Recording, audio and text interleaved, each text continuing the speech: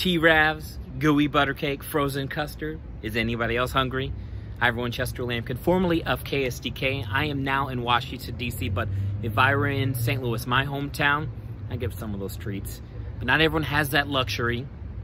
Some people have to decide between food, medicine, and rent, and that's where St. Patrick's Center comes in. They help every day. They help people every day get back on their feet, find a job, put food on the table, a roof over their heads.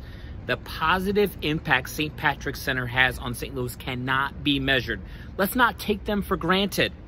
Please give what you can today, and thanks for your generosity.